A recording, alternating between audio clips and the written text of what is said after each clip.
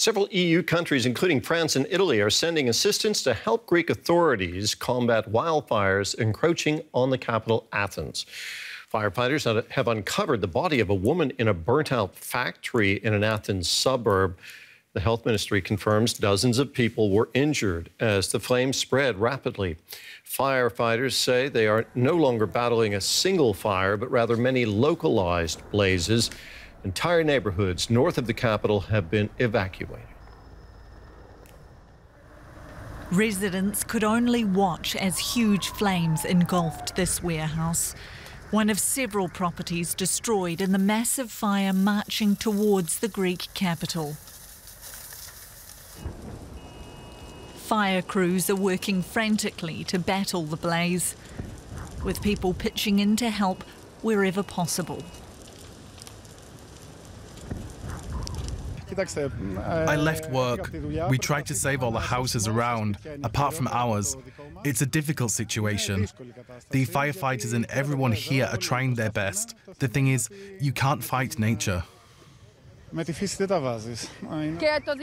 the house next door, the trees were on fire. I don't know what happened because we were told to leave, but the situation is tragic. Thick smoke means residents can only hear and not see the nearby helicopters working to fight the fires. Strong winds and tinder-dry conditions have made battling the blaze especially tricky, with flames stretching more than 25 metres high in some places. June and July were the hottest months ever recorded in Greece, which also recorded its warmest winter ever. The fire is estimated to have burned through about 10,000 hectares of land, an area larger than Manhattan. Help is on its way from several EU countries. France, Italy and the Czech Republic are among those sending equipment and assistance. Thousands of residents remain on standby as the fire threatens more homes, and several Athens hospitals are being prepared to take casualties. A short while ago, I spoke with our correspondent, Sofia Kleftaki, in Athens. She spent the past few days in the affected area and gave me this update.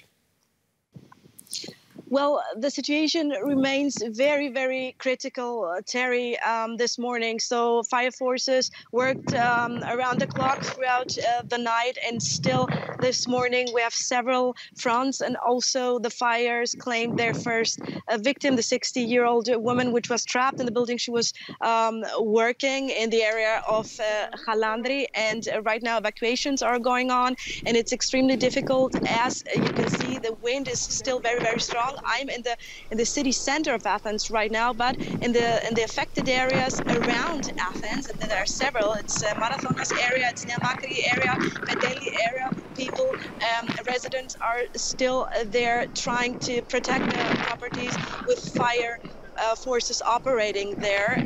Helicopters are flying over the area, and it's still very, very tense. Everything seems not under control by now, at least. Now, the Athens metropolitan area has over 3 million residents. Is the capital prepared for the fires to come even closer? Well, prepared to react to the situation when it comes to cleaning vegetation, to setting up fire breaks. However, there has been criticism, especially by residents and not only by the affected areas, to make a long-term plan in order to react, as this is not something unusual during the summer months. Now, the Greek government has requested help from EU partners. What kind of support is needed? Different kinds of support. Of course, on the one hand, aerial fire forcing, such equipment such as waterbombing airplanes, helicopters, of course, and on the other side, of course, ground troops. So people specialized in managing and extinguishing those high-scale fires, and also in the several next days, maybe also when it comes to coordination on the ground. Well, now, we've seen fires raging around Athens, different parts of Greece in past years during the summer. How does the situation this year compare to other years, Sophia? Indeed. So this year, it's particularly severe. As I said, it's nothing unusual during the summer months in Athens. However, there are several reasons why this year is particularly difficult. So first of all, the very long heat waves we had, which started very early this year in combination with the dry weather conditions, the very strong winds for days, and of course the capacities of the fire forces. So France, Italy, and the Czech Republic sent help, and also Romania, Turkey, and Serbia are sending help today, which shows that the situation is very severe and everyone is still on high alert.